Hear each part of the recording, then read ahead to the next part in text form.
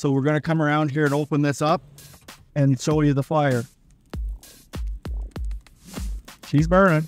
Now this one has a bigger fan, higher velocity, more heat coming up the stack. It has this heat exchanger that it will quickly open this. Heat exchanger that is a multi-pass heat exchanger. It's got the heat comes from the back all the way to the front. Ooh, that's hot. And then it turns around and goes to the back again. So it's a multi-pass, but it's not all water cooled. That center plate is just a plate of steel. There's water on both sides. You can kind of see the size of that heat exchanger. And what we noticed yesterday in the pre-burns, when the stack temperature was dropping, we knew that something was going on. The water temperature would be dropping too on the Heatmaster, and it was bridging. The two logs would stay on the outside, you know, even they would stack up on the outside and the center would burn out. So that we noticed. We had to knock it down a couple times. Whereas the Portage and Main with the bricks going all around the firebox, there's 2.5 inches of brick. That really does enhance the burn and makes it burn a lot more complete. We find the ashes are quite a bit finer. We're actually going to show the ashes on both of them too. At times we notice that the Heatmaster temperature is dropping and it's due to it bridging. The wood will stay along the outside wall of the furnace up against the water, and it's just not hot enough to get it to burn, I guess, and just hangs in there, and we've had to roll the logs down. Whereas the Portage and Main has 2.5 inches of refractory surrounding the whole base of the fire. So that enhances the combustion and makes it burn better. It burns down a lot cleaner down to the last bit of wood. That's another complaint or a reason that we've heard that people like the refractory brick versus water up against the fire. Just burning fire up against the water just simply doesn't work right. The fire wants to burn at a higher temperature. Remember the fire triangle. It was 3 equal sides for a really good reason. The fire triangle had on one side it had fuel, the other side it had the oxygen, and the third side it had temperature. All of them were really important. They were actually equally important. That's why it was a fire triangle. So the temperature of the burn that the refractory brick gives us is significant to the fire triangle and complete combustion. The more complete combustion means it will have less smoke, and you can see that it's cleared right up. There's no smoke coming out of the Portage and Main. It's started up a few minutes ago, and it's burning very clean already, whereas the Heatmaster is still putting out some smoke. The Portage and Main has gone through a cycle. We made a decision when it reaches 175, to be fair, we'll plug them both in again and see how it goes. We'll keep documenting this. These numbers will be available. This one's at 167. Stack temperature will keep rising up.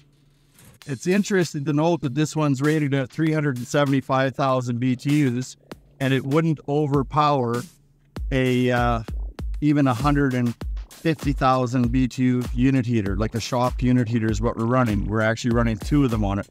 You can see the smoke drifting out. It's going to evacuate the smoke out of the firebox. Oh yeah, it's burning good. But you see the logs on the outside are going to stay there, and the center is hollowing out a little bit. We'll give it another cycle or two, see what it does here, and then maybe push it down if we need to.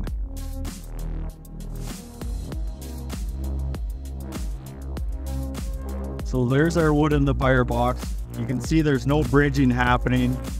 It's going down nice and evenly. Sometimes people are pretty amazed at what the bricks are doing, is that it doesn't smoke so bad. You can see that there's not a lot of smoke coming out. Matter of fact, there is no smoke coming out the door. Probably some vapors I see, tiny bit of smoke. Before we put the refractory brick in that stove, if you were to open that door, there'd be a lot of smoke coming. So the refractory brick is making it burn hotter, cleaner, and drier. So we want to talk about the front here. That's hot. You can't hold your hand on it. And so any heat that's lost around your door jams here, that's directly to the boiler. Now they've narrowed it down and brought the insulation right out as much as they could, but there is heat loss, you know, here and around your heat exchange here too. They have a insulated door, but there's still going to be heat loss, and then the wind comes along and blows it away. It blows the heat away. The Portage and Main, again, is insulated out here. It's hot from the sun. So the insulated door here, it's also insulated, but we also bought our insulation all the way around here, all the way out to the door jamb. So storm door, no storm door. People know about how effective a storm door is on their home. But what's concerning me is the Heatmaster is not gaining temperature too well. It's got a 567 degree stack temperature, but its problem is it's bridging, and that's why it's not gaining. It's 172 degrees, right? Yeah.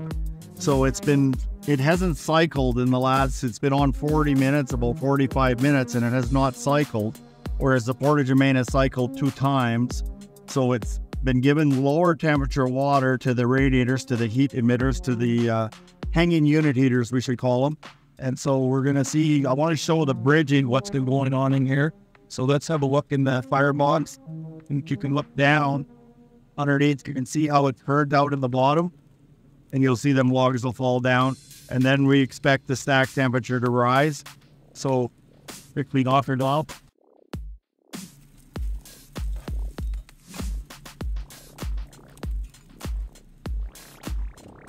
Keep going up, but this is what I want you to see right here. Watch this rise here. It's just flying up. So 584, it was at whatever earlier, and it's just climbing. But now she's putting out. She's really smoking because it was knocked down. Whereas the Portage and Main, we haven't had to do that. We haven't had to knock it down, and it keeps up. It's been cycling twice in the last 45 minutes. Compared to what the Heatmaster is just running continuously. Now I'm sure it'll catch up and shut down.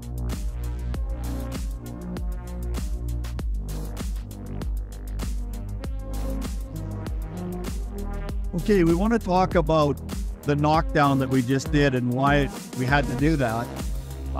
Normally, a guy puts wood in maybe after supper, let's say 6 o'clock or 7 o'clock. He fills his boiler up for the night. But what we're finding that if we didn't do that knockdown, it couldn't maintain temperature. It was actually losing temperature or just holding. It wouldn't get the set point. And so it was delivering cooler water to the radiators here, to the unit heaters. So same scenario out in your farm, your acreage. You've got it going, you filled up the boiler, maybe after supper, it's cold winter night. And you go in, the forced air part of your heating maybe is heating up. You've had your showers and taken some hot water to mat, so it's taxed the boiler pretty good. It started burning. Then before heating comes on at your shop or your barn, taxes the boiler, takes more heat out of the boiler. It's burning good. It gets the center burnt out of it. And then if it doesn't fall down, because it's burning up against the cold water, hot for water, but cold for combustion, it doesn't fall down, it doesn't break down, it doesn't get combusting that wood on the outside edges. You get the bridging issue that we've been experiencing. We experienced it in all 3 of the pre-burns, and we're experiencing it again today. No one's going to get up here tonight and go knock down the wood. Actually, it might have got the temperature just now. Yes, it did get the temperature. It got to 180 as we were talking there. 255 is when it last closed down. 1 hour, 10-minute cycle to get up to temperature. Same unit heaters again, whereas this one's doing a cycle, it catches up in 10 minutes, 10, 15 minutes after shutdown. We suspect the problem is that it's bridging inside again, and so we're going to actually open the door here and give it a little rake down, and it'll start taking off again. This is the 3rd time we've had to knock this one down. If you look right down in the center below that red hot one, see how hot the wood gets in the middle? It gets burning really well, burning out the center here. And then they got pretty solid logs. Okay, we want to show the temperature of this boiler for the last half hour is not getting past 166. So it's falling on its face again. It cannot keep up to 250,000 BTU unit heaters. It's dropping in temperature. Then, if you come and look what they're doing when they don't have any refractory brick, because the fire triangle is not being applied, they're not following the laws of physics. They put an air box on here, 4 1/4 inches, and a diameter of, 9 inches? With a 1.6 amp motor, I believe it is. They have an air box going down to the bottom that is 6.5 by 6. They have an actuator required. It's actually going to open and close the damper. There's a damper in here that closes it off, and it does close it off pretty good. So it goes down to a whisper of smoke going out on the Portage and Main Optimizer. It has a weighted damper that opens when the fan comes on.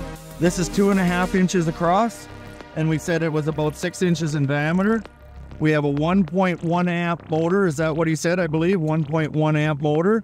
The airbox is 4 inches by 4 inches by 4.5 inches. 3-inch hose going down into there. What I'm trying to show is that there's a lot less air required to go into the stove because of the refractory brick puts things into balance. We bring our air up from under the fire and above the fire. We've got a log in there and some coals. It's having a hard time getting above 163 degrees. We've turned down to just 1 unit heater blowing at the moment. It's not putting as much heat up the stack because it's a lower water temperature and less fire in here. It's pretty much done. That log stayed on the side for a while. We rolled it in a while ago. We were trying to keep the temperature up in this one. It's to our advantage to have it as high, keep the water temperature up as much as it can so that the delta T and the heat extraction would be more comparable, more fair to what the Portage and Main is doing. This one's just started up again here. It was at 170 and it's got considerably more wood in it at the moment. Amazing. The Portage and Main Optimizer 3444. We've been doing this for over 8 hours. We put about 314 pounds of wood in each of the stoves, each of the boilers this morning. And we started the test around 11:30. And this is what you would save. It's probably at least 25% savings over what the other boiler that we burnt today. The Heatmaster, and the fact that a lot of times, unless we knocked it down, it was bridging and it wasn't putting out as much heat. The delta T would have been lesser, whereas this one was getting up to temperature pretty consistently within, a given time. It would be up to temperature and then shut down, and then get up to temperature and shut down. The time is 9:43 p.m. Heatmaster is at 163 degrees Fahrenheit, and the stack temperature is at 377 degrees Fahrenheit. The Portage and Main is at 172 degree water temperature, and the stack temperature is 183. What we've learned in this here side-by-side comparison is that the Heatmaster would bridge repeatedly, and that was a hindrance for it keeping up temperature. It had a lot longer cycle times, whereas the Portage and Main was cycling on and off almost every 15 minutes or less. It wasn't bridging. We never had to knock down the wood. I don't feel that anybody's going to want to go out and knock down the wood during the nighttime. The Portage and Main did not bridge. It didn't bridge because of the refractory brick and the air above the fire and the air coming from underneath. Whereas the Heatmaster just brings the air from underneath, and it burns out a tunnel underneath the right above the grates where the air is coming up through the grates. Burns out a tunnel. The logs on the cold outer wall don't fall down, and they create a bridge which makes the water temperature drop down, and pretty soon that fire pretty much goes out. It won't provide the heat that's needed or required for your heat load.